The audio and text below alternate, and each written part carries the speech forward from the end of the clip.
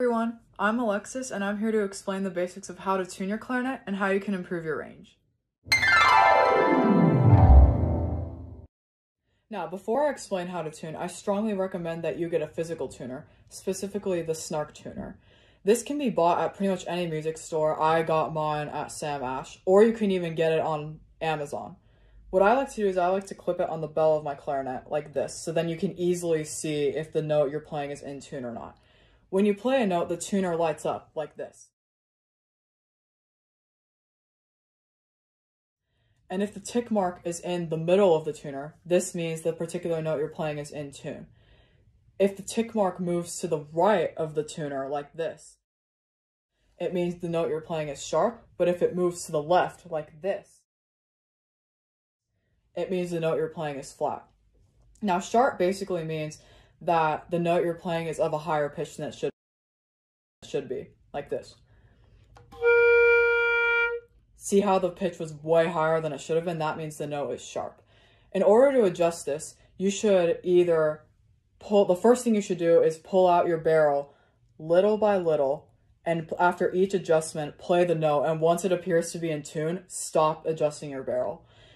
If you've already pulled it out a significant amount like this, and the note is still sharp, this probably means your embouchure is too tight. Now, in order to fix this, you should loosen up your embouchure little by little, and after each adjustment, play the note. And once the note is in tune, then stop making adjustments to your embouchure because that means you're good. Now, if the note is flat, this means that the note is of a lower pitch than it should be, like this.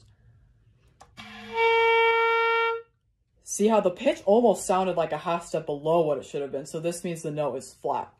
Now, in order to adjust this, you should push in your barrel little by little, and after each minor adjustment, play the note until it appears to be in tune on your tuner, so when the tick mark is in the middle of it. Now, if you've pushed in the barrel all the way, you can't push it in anymore, and the note is still flat, this most likely means your embouchure is too loose. Now, in order to fix this, you should tighten up your embouchure little by little and play after each adjustment, and once the note appears to be in tune, stop making adjustments. Now, avoid tightening your embouchure too much or biting. Tightening your embouchure too much will completely close off the reed, which means no sound will come out like this. See how the note is barely coming out and it squeaked right at the beginning? This means the reed, too much pressure is being put on the reed, which is not allowing it to vibrate significantly.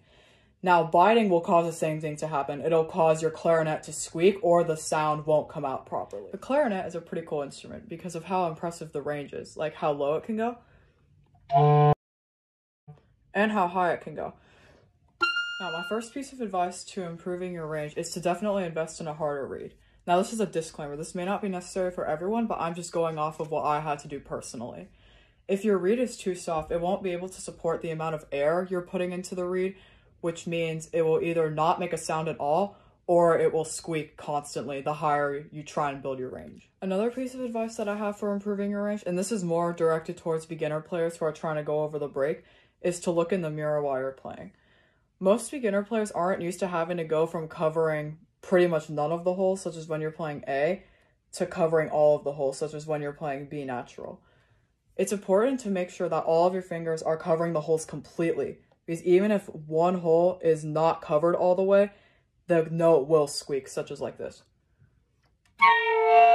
See how it's squeaking? That's because my finger was slightly off of this hole, which means that not all the holes are covered, and therefore it squeaked. An important exercise that you should consistently do if you want to improve your range and stay in tune more consistently is to practice long tones.